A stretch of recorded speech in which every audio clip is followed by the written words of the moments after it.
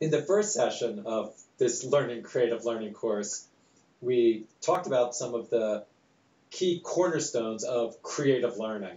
And we talked about the 4 P's of projects, peers, passion, and play. So this week we're going to focus on projects. And that seems fitting. The two of us, we've worked together on lots of projects in the last 20 years. Yeah, and most of those projects were really about spaces or tools to help young people create their own projects. Yeah, so I do think there was projects about projects. Yeah. I think that's what's important, because I think our ultimate goal is how can we help kids engage in creating projects? Because I think we've seen over the years that a lot of the best learning experiences happen as kids are working on and creating their own projects. So today we want to talk about what does it mean to be creating your own project, and what's the learning that comes out as you work on a project. I think it's good maybe to start with some concrete examples. Yeah, and I was thinking, since there's this video you've shown for many years, and I was thinking there's probably a reason that you continue to show it, even though we have newer work. Yeah. It is true. I do show this video a lot, and sometimes people give me a hard time. But I think it captures some of the spirit of why I see projects as so important. It was a video that was made at the end of a 2-week workshop during a summer. It was probably like 15 years ago now. And it was a group of girls, I think they were like 10 to 13 years old. And we were trying out some of the early versions of our programmable bricks that we worked on with the Lego company, where kids could program these blocks to make their creations come alive, to react to things, and to move in the world.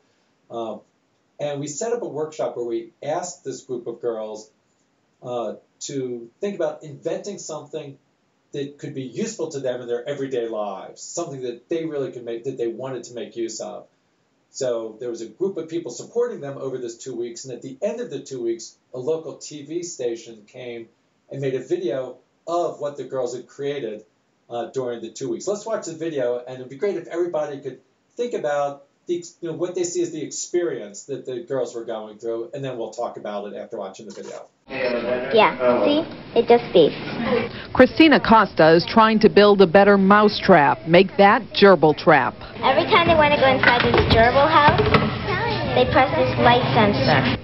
It's one of the many inventions created at this free math and science camp run by the Computer Museum and the Girl Scouts, where girls from Boston are devising everything from an odometer for rollerblades to a diary security system. When someone touches this to try to open the diary, it'll take a picture of that person. So like if your little brother tries to read your diary? Yeah. He's on camera. Yes. Every time I watch that video, I just love watching that video.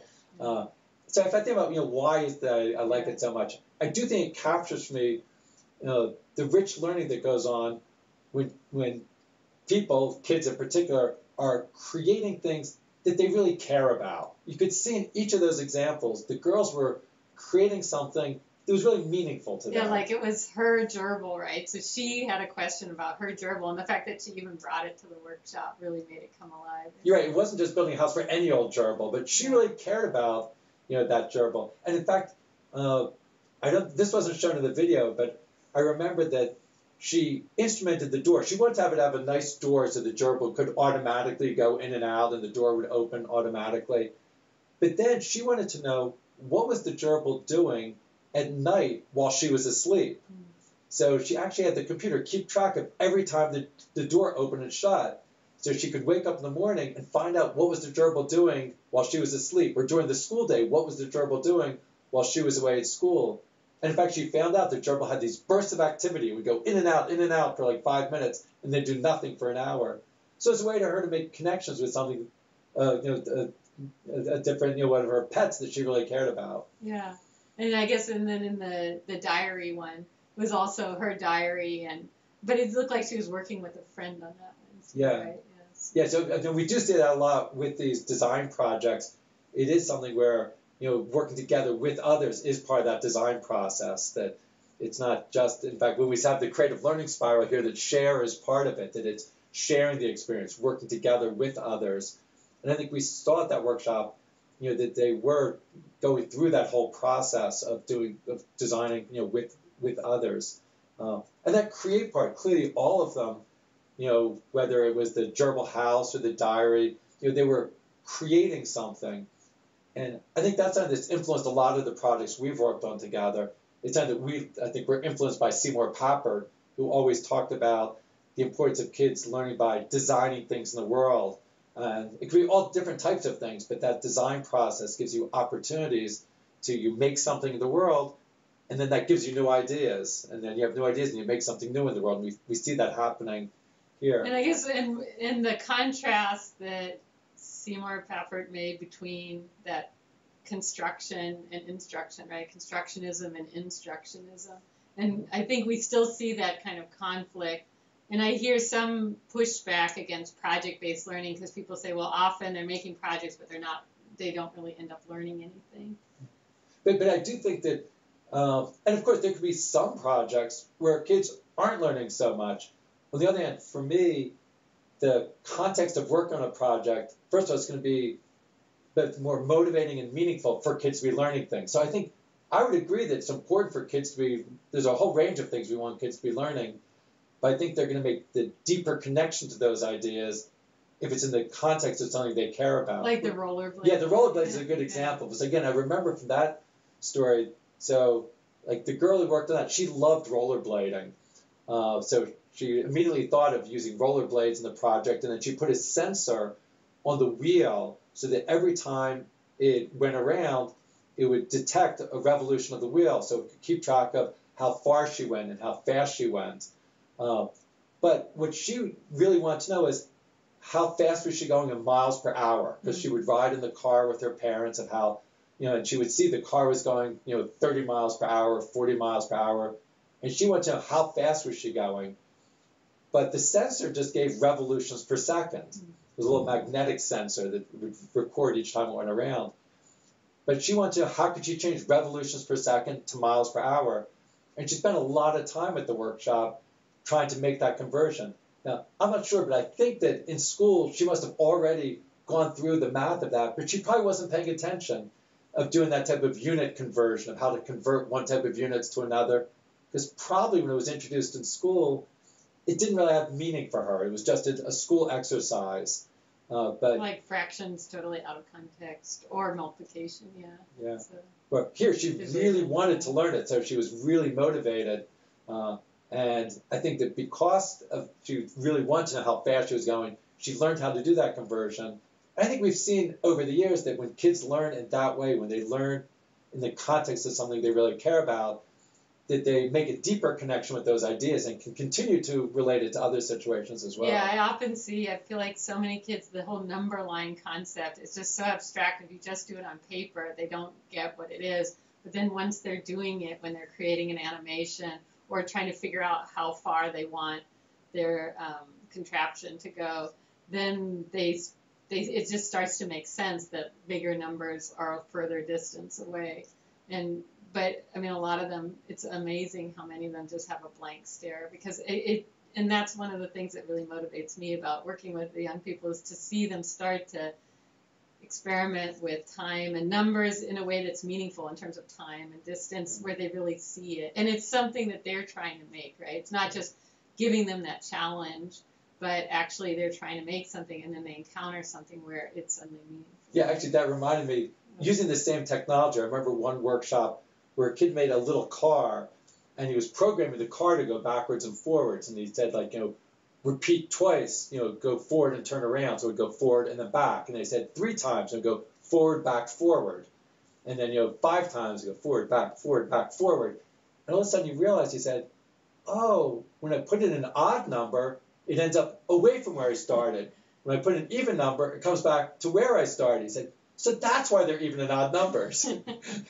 And, so for him, again, it had just been a, meaningless, added math fact that he had learned in his math classroom. But now we could put it to use about, why it was useful to know those sorts of things. I think this is a challenge, though. Again, I think we've worked on a lot of tools to engage kids and work on projects. But it's sometimes frustrating. We'll see those tools get used in classrooms in a different way than we imagine. That a lot of times, even if someone says they're doing a project-based approach, it might be, okay, today everyone's going to build a robotic car. Here are the instructions, and at the end you'll be evaluated on how well your robotic car works. And the kids dutifully follow the instructions, and they're evaluated on how well their car works. And that is making. They're creating something. Mm-hmm. But in our mind, that's not the spirit of what we see as a project-based, and not the spirit of what Seymour would call constructionism. It wasn't just about constructing things, but constructing things you care about, experimenting with it, trying new things. And often the way that, well, we've often done workshops, right, where either educators or young people are creating something, and we often start with some kind of a theme, right? So there's some theme, but then within that, people get their own ideas. Yeah. I think the same is said, these days, I think some of the things that we saw in the video are very much in the spirit of today's maker movement, of kids using different materials to create things in their world that they care about. I think it's the same point, that although it's called the maker movement, the real heart of the movement involves much more than just making. Yeah. That if you just make a robotic car by instructions, that's not the spirit of the maker movement. Yeah, and sometimes it's like something you care about, something that's playful. It gets to some of the other P's too, right? Yeah, that are important. Yes. Not projects alone, but Right. passion, play, peers. Yeah, I think all of these things are interwoven. I think this idea, I think it's still something that we work on a lot, thinking, how can we help communicate to others that idea of how to, support projects in a way that kids really do get to follow their own interests, to experiment, to have the full richness of the creative learning spiral. Yeah. I remember I saw a great example just a few months ago with another of the Lego robotics kits, the Lego Redo Robotics, which is a robotics kit for younger kids than Mindstorms. And again, to me, it's so important that it doesn't just get introduced in the classroom about use this to build, follow the instructions, build this, and you're finished. I love the example I saw when I was visiting Uruguay in South America, and they have a big nationwide project with computers in schools, and they were introducing the robotics kit. And I saw a couple kids who had used the Lego Redo Robotics kit as part of a project about sugarcane farms. And sugarcane farms is sort of in their community, that was what most of the economy was based on, sugarcane farms. And they were creating a whole diorama based on sugarcane farms. And now that they had this new technology, they integrated it and started making interactive machines from the sugarcane farm. So this was probably a project-based approach that they've been using for a while, but they integrated the technology, and it just naturally integrated to see how the different machines work. So it's something where it crossed the disciplines. They were learning about sensors and feedback and programming, but they were learning in the context of a social studies unit where they were learning about their local culture and the local economy. Yeah, so I think that's it. Sometimes people think, because there's some cool tools, that we think the tool is really important, but sometimes they think if you just give the tool and you say go for it, people can make projects. And if they've already been doing that for a while and they already have an idea, but often, again, that's where this context of a workshop or a makerspace where there's a lot of examples on the wall, right? There's a whole structure. There's people there to help you. There's different things that can help make that project come to life. Yeah, right. There's a lot more to it than just the tools. Although the tool's important, I think some tools are going to be more likely to support the use of project, to be engaged kids in projects. Right. And also to highlight certain concepts, right? Like in some of these that we've been talking about where numbers are useful, right? So, and again, it doesn't have to be numbers, right? There's other projects, but yeah.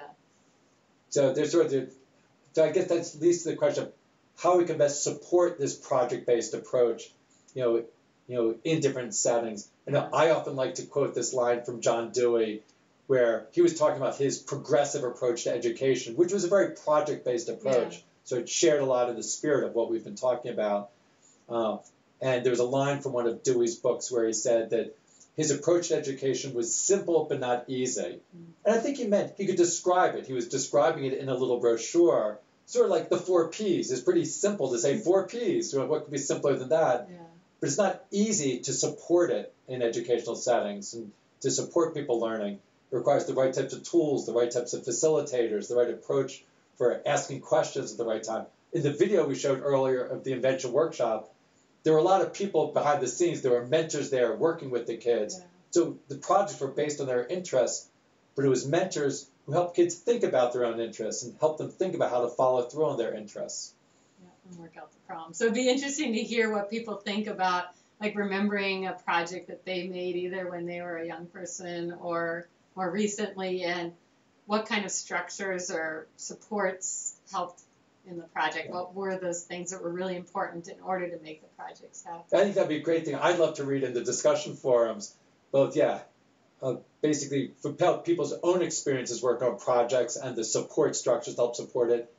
But then as they start introducing there are a lot of educators, are involved with the course, for them to share some of their strategies for supporting learning through projects, or if they're introducing new things, how they would, take some of these ideas and try to support a project-based approach.